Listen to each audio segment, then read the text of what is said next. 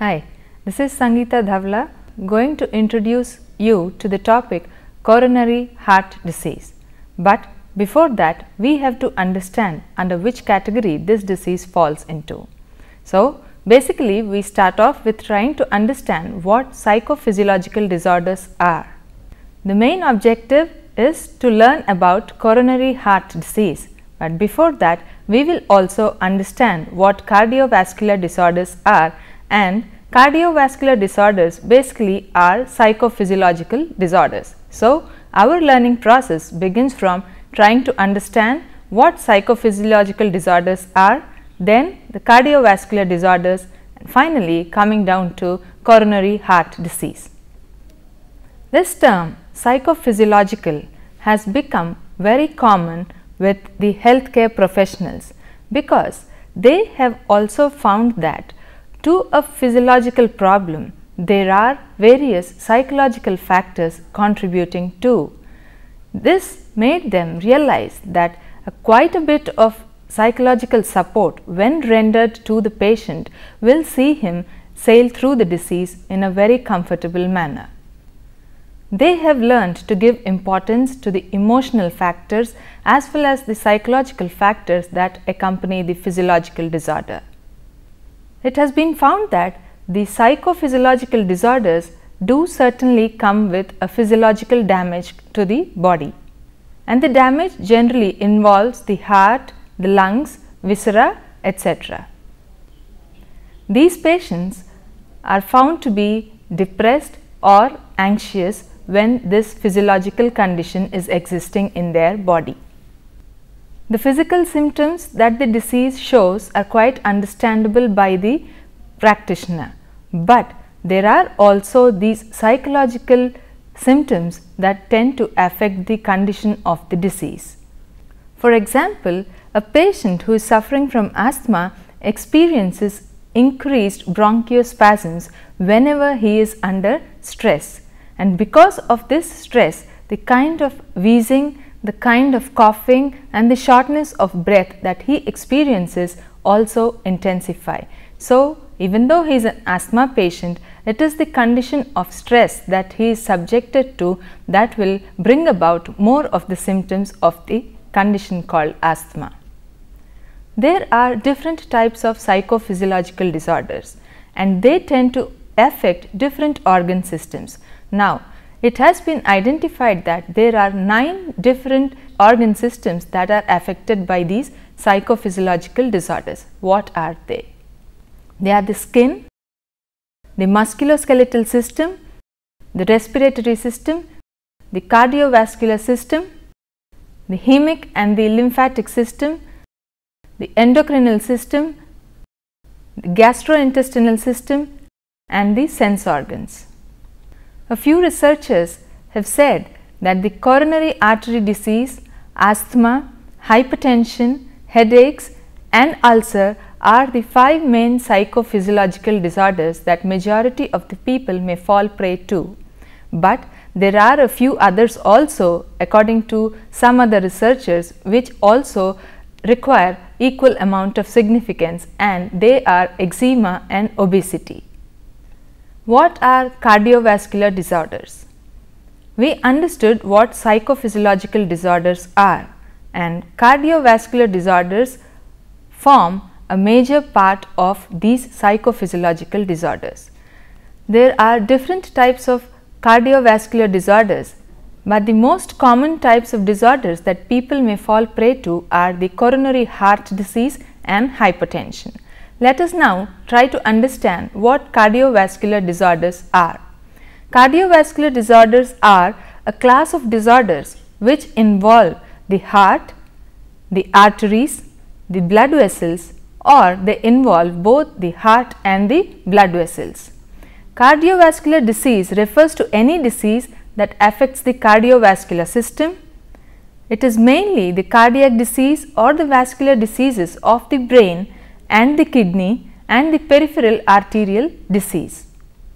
Apart from coronary heart disease and hypertension, there are quite a number of other cardiovascular diseases also. There are a few other problems caused also because of the abnormal heartbeats. This condition is called arrhythmia. There are a few problems that are caused because of heart defects that are there at the time of birth. This is called the congenital heart disease. There are a few others that might develop after the birth.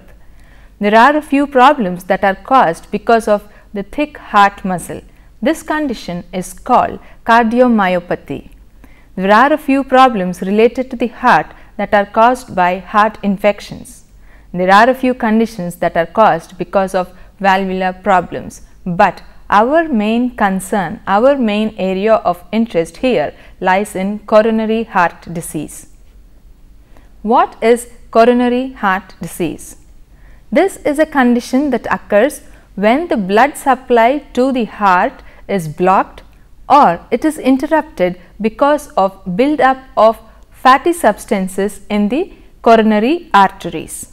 The coronary arteries are the two main blood vessels that supply blood to the heart. If the coronary arteries become narrow because of this fat that has built up in the arteries, the blood supply to the heart becomes slow and restricted, and this will cause heart pain or rather chest pain.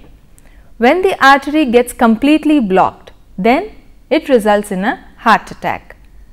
Coronary heart disease is one of the major causes of death across the world.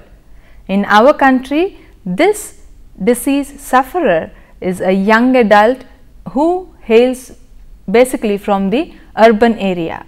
Why do you think it is so? It is basically because of his lifestyle, dietary habits and inactivity, more or less leading a very sedentary lifestyle that makes him more prone, that the young man is more prone to getting this kind of a disease. There are two main forms of coronary heart disease. As we discussed earlier, one is the pain in the heart, one is the myocardial infarction. In common vocabulary, this condition is referred to as heart attack. The experience of this heart attack is uniquely frightening and can generate a great deal of anxiety. The second one is called the angina pectoris. This is a less serious one, but definitely a very painful form of coronary heart disease. In this disease, people experience intense chest pain, especially in the area behind the breastbone, and from the shoulder radiates down to the left arm. These symptoms typically are caused by fatty deposits that block the arteries that lead to the heart, resulting in a decrease of oxygen supply. Whenever there is physical exertion, this pain tends to increase, but when some amount of rest is taken, the condition definitely subsides.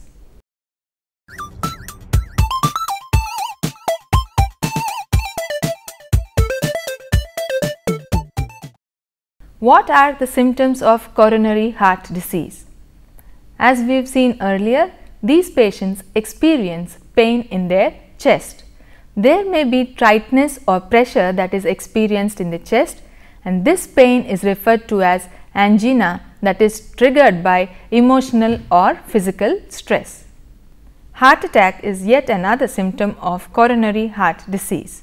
The classic signs of heart attack are the presence of crushing pressure near the chest, and it leads down into the shoulder and then into the arm. There may be shortness of breath. There are a few cases where the person considers this shortness of breath as being asthma and tries to take Asthalin, but will not get down to the root of the problem. When a person experiences shortness of breath, it is always suggested that he goes in for a medical checkup so that they can get down to the root cause of his condition. When there is excessive sweating coupled with shortness of breath, it sure is a symptom of coronary heart disease. Now, what are the causes of coronary heart disease? We have looked at the various symptoms of how this kind of disease is reflected, but now we are getting down to the real cause of coronary heart disease. We see that the cause of coronary heart disease is a combination of the biological factors, of the psychological factors and also the socio-culture factors. First, we will try to understand what kind of a connection exists between personality pattern and coronary heart disease. Researchers have observed that a few individuals are more prone to this kind of a disease, and they have categorized this kind of person as a type A individual. These individuals are more prone for the development of coronary heart disease because of the situational challenges they face and because of their personality makeup. It is because of the kind of stress they take that they have more risk to get this coronary heart disease. It has been found that the type A people are more emotional, they are more achievement oriented, they are highly competitive, and they work beyond their physiological capacity. Type A behavior personality is described as an action emotion complex. He is very impatient, there is exaggerated competitiveness, and there is a chronic sense of urgency in trying to finish a particular task. So, partly this is the personality trait that may be responsible for his picking up the coronary heart disease. Then there is a combination of biological and psychosocial factors that have been identified in the causation of this disease. There are 6 major areas identified that trigger off the condition. First is the dietary factors. Diets that have been habitually filled with high levels of saturated fats, cholesterols and calories have been found to push a person towards getting the disease easily. Then we have blood chemistry. High levels of cholesterol, the bad cholesterol would also push the person towards higher risks of getting the disease. Then there is the organ disease or dysfunction. Disorders like kidney or diabetes make the person more prone to getting a coronary heart disease. Living habits, the deadly trio, smoking, lack of exercise and eating push the person more towards getting the disease. There are a lot of environmental factors like chronic dissatisfaction with his life as well as work. This kind of stress definitely makes him more prone to the disease. There are familial factors, of course, the family history. This is one thing which you cannot escape in case of such kind of diseases. So, research was focused on all these behavioral risk factors also for coronary heart disease. Research established the fact that the men smokers stood a greater chance of getting the disease when compared to the non-smokers, and women smokers too stood the equal chance of getting the disease when compared to the non-women smokers. Therefore, when the clinician is trying to tackle the problem of coronary heart disease, it becomes imperative that he also focuses on other aspects like the emotional state, the psychological well-being and also his social support system to understand whether the person has some other factors apart from the physiological disorder itself. When all the concerns and all these faculties are addressed, one can expect an easy recuperation of the person. What are the risk factors for coronary heart disease? Needless to say, more men are prone to getting the disease when compared to men. It is probably because of the habits they fall prey to. Older individuals are more prone to get the coronary heart disease when compared to the younger ones, but at the same time we just cannot rule out the possibility that even the young ones might get the disease because of their sedentary lifestyles. Family history, of course, you cannot avoid this constraint wherever you go. The presence of coronary heart disease in the family will only increase the chances that a person again might fall prey to the condition. If the father or a sibling in the family suffers from this disease, the likeliness that another person in the family acquires it also are high. High blood cholesterol levels, chronic smoking habits, high blood pressure levels, diabetes, obesity, physical inactivity and high stress levels. These are the risk factors that might push a person into getting coronary heart disease.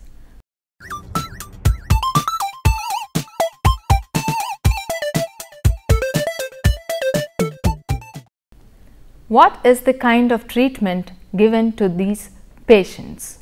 Treatment for this condition calls for a strong commitment on the part of the patient to follow a healthy lifestyle, and this will take the person a very long way in promoting good health, and he will be able to do all his activities like he used to do earlier. If necessary and the cardiologist deems it fit, he can treat the person with some kind of drugs, or aggressive treatment also can be meted out to the patient. There are options like stent placement and angioplasty that can be conducted on the patient, or a bypass surgery if the situation demands can also be done by the cardiologist. However, one should not forget the psychological aspect that underlies the condition if it is categorized as a psychophysiological disorder. It is not necessary that all the heart patients do have a psychological underlying factor. It is the duty of the cardiologist with the help of a psychologist to ascertain the real cause and then chalk out an individualized treatment plan for every patient. When it has been ascertained that there is a psychological cause, the psychologist comes into the picture, and there has to be a perfect relation or a rapport struck between the patient as well as the psychologist. First of all, the psychologist has to gather all the information that he needs to know about coronary heart disease.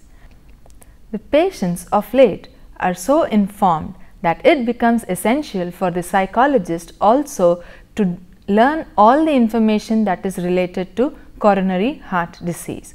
Only then will he be able to answer their queries and guide them properly as to what kind of changes they can be brought in their lifestyles. Each session they meet should be a session that gives them a milestone. A particular problem has been encountered and addressed, and a possible solution also has been suggested to the patient. If the relationship between the patient and the psychologist is something that of a passive nature, there definitely is not going to be any interest compound in the relationship, and the interest of the patient also might wane eventually, which will end up in cutting short this kind of a treatment support that is being given to the patient. While treating the patient, the family context also has to be taken into consideration. What things get into the family context? Basically, it is the relationship that the couple shares with one another that might bring about a positive or negative outcome of the condition. It has been seen that some amount of marital stress will definitely worsen the condition if there is a psychological cause that has been identified in the person's suffering. There is some amount of impact of cardiac disease on the relationship between the couple, and the influence of the couple relationship also is there on the progression of the disease. The influence of the couple relationship on psychosocial adaptation is also seen. So, the quality of the relationship that a couple has will take the condition to a positive or a negative direction. If it is favorable, if the spouse is supportive of the other person's condition, that will definitely lead to better management of the condition. Therefore, marital satisfaction, emotional communication and involvement, conflicts and changes in lifestyle and marital roles are usually considered to be reliable indicators of the relationship quality. And when there is poor standards in any of these segments, that definitely reflects on the intensity of the disease that is being experienced by the patient. Listening will definitely help in trying to tackle the problem effectively. When the patient comes to the psychologist, all that the psychologist can do is listen compassionately to the patient rather than making it a one-sided affair. Therefore, we see that it is the physical, it is the individual as well as the family components that all act together and result in the condition of the patient.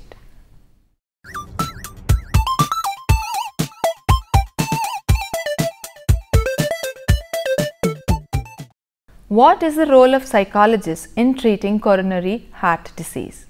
Right from the time of World War II, we have seen the increasing importance of psychologists in trying to deal with problems related to people at large.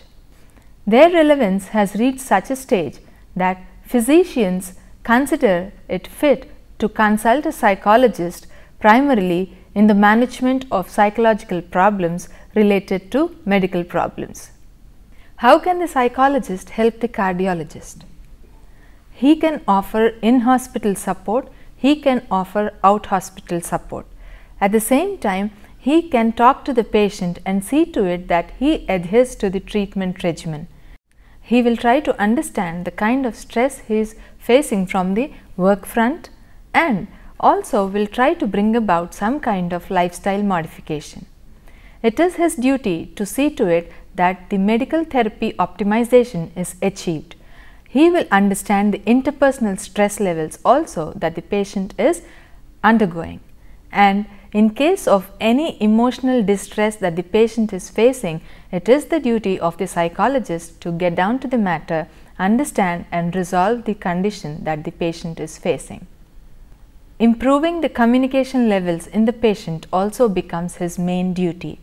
The patient should be able to communicate well, whether it is with the psychologist or with the cardiologist. If this communication is not proper, the treatment on both the levels, be it at the medical level or at the psychological level, cannot be attained to the fullest. So basically, the psychological intervention or the psychological support that is being offered to the patient has to follow a methodical pattern. The psychologist should be able to help the patient to recognize and express the disease related emotions, and he should help him to identify and use strategies in order to control the various risk factors that he may be prone to. He should help the person implement appropriate self-management and rehabilitation techniques. So, to conclude, we see that coronary heart disease is a psychophysiological disorder that can be managed extremely well and the conditions be kept under control with the help of a psychologist as well as a cardiologist. Better lifestyle changes, sticking to the dietary regimen as well as the medical regimen will definitely see the person through the disease in a comfortable manner.